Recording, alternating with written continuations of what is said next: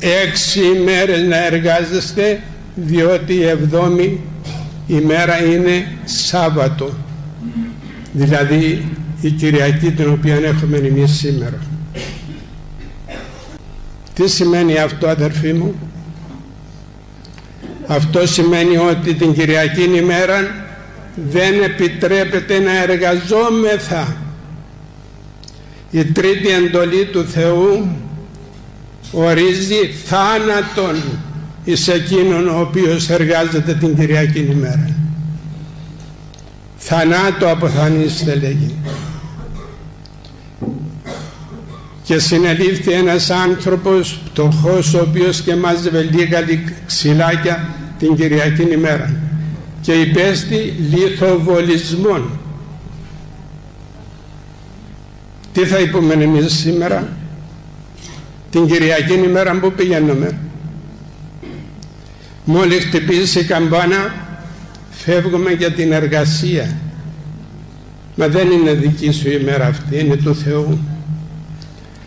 Έχω ανάγκη, λέγει, να μαζέψω τους καρπούς μου, και τώρα αυτή τη στιγμή έδωκε ο Θεός ευλογίαν εις των καρπών της ελαίας και πλήθος καρπού ευρίσκεται εις τους αγρούς και δεν φτάνουν οι 6 μέρες, τρέχουν την Κυριακή ημέρα.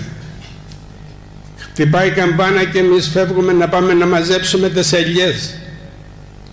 Να μαζέψεις τις ελιές, όταν θέλει όμως ο Πανάγαθος Θεός δεν θα πάει στο σπίτι να τις πάρεις, θα χαθούν, και αν πάει στο ελαιοτριβείο δεν θα βγάζει λάδι, διότι πειράζεις την ημέρα της Κυριακής. Κυριακή ημέρα, αδερφοί μου, μην πειράζετε την Κυριακή ημέρα. Την Κυριακή ημέρα να πηγαίνετε στην εκκλησία να ευχαριστείτε τον Θεό και να παρακαλείτε τον Θεό να μας ελέγξει.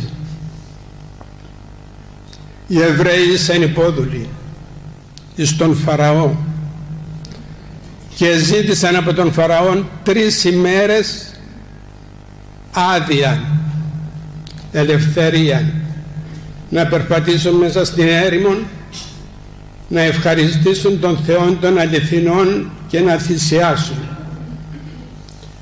Ζήτησαν από τον Φαραώ να τους δώσει 3 ημέρες άδεια. Μα τι έκαναν? Εζήμωναν, λέγει, των πυλών, και οι Αιγύπτιοι κουβαλούσαν το άχυρο και εζημώναν το η πλήνθη. Μόλις άκουσε ο Φαραώ αυτό, ότι θέλουν άδεια οι Εβραίοι, λέει, ποιος είναι ο Θεός τους? Εγώ δεν το γνωρίζω.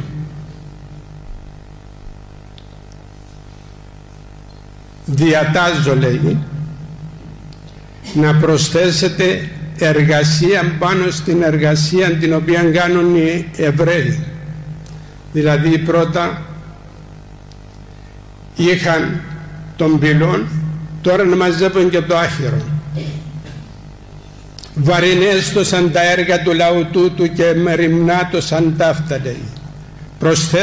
Προσθέτεται εργασία πάνω στην εργασία που έχουν, για να μην έχουν χρόνο να πάνε μες στην έρημο να ευχαριστήσουν τον Θεό. Τούτο το οποίο μας συμβαίνει. Εργασία πάνω στην εργασία. Και στην εκκλησία δεν πηγαίνει κανείς. Δεν έχει ανάγκη να πάει στην εκκλησία. Όλα είναι δικά του. Αδερφοί μου,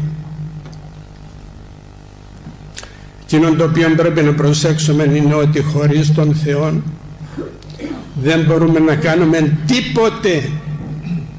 Χωρίς εμού ουδήναστε ποιήν ουδέν.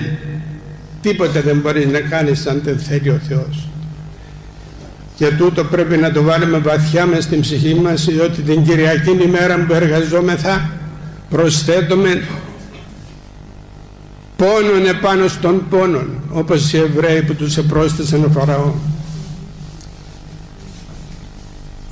Βαρινέστοσαν τα έργα του λαού τούτου και μεριμνάτωσαν ταύτα. Δώσε τους δουλειά περισσότερη, λέγει, να μην έχουν χρόνο να πάνε στην λατρείαν του Θεού του.